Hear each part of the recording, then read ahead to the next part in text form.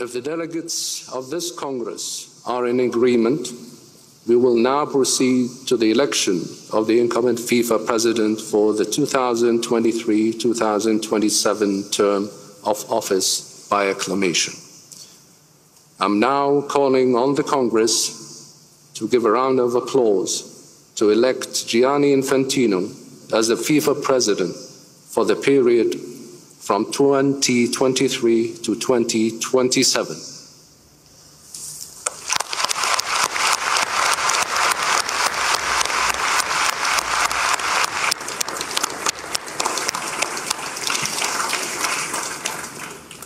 Mr. Infantino is thus elected the FIFA President for a second term of office for the period from 2023 to 2027.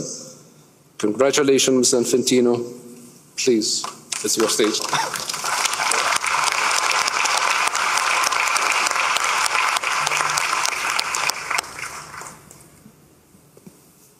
Thank you very much. I prefer to stay seated, so I don't risk to fall down.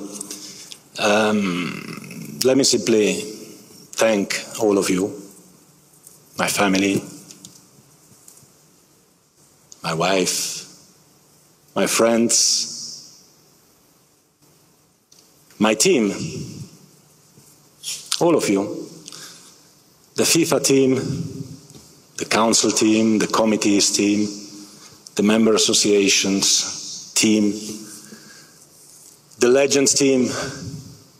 I would have loved to be a legend as well.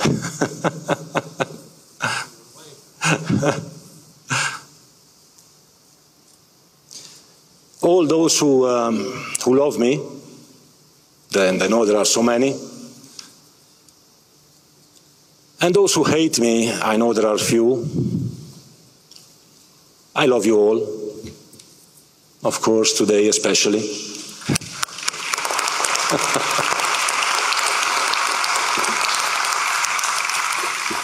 We love you, President.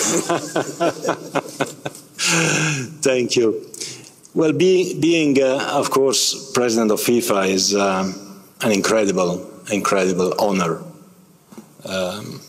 It is an incredible privilege as well. And it is also a great responsibility. I'm truly humbled and touched by your support.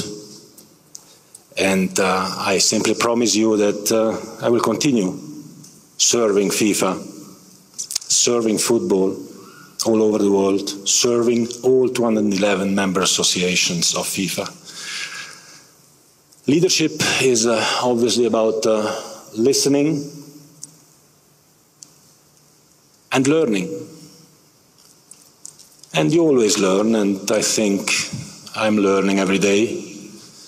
And then leadership is also about acting, and I'm certainly there to act. So you can continue to trust on my commitment, and the only thing I'm asking you is for this, my second term, to continue working hard together to unite the world with football. Thank you very much.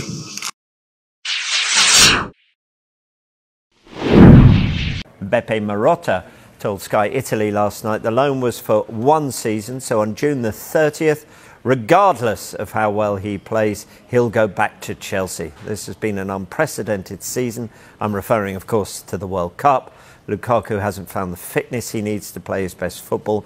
He's still not at his best, or the player we got to see in years gone by.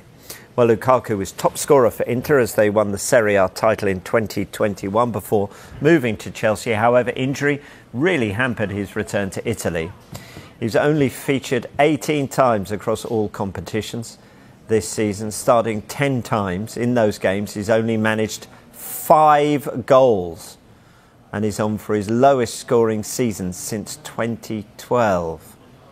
Well, Lukaku's return to Chelsea will add another big-name player to their already inflated squad. Kai Havertz, Pierre-Emerick Aubameyang, Armando Broja and David Fofana have all had the number 9 role at times this season, and nobody has reached double figures so far.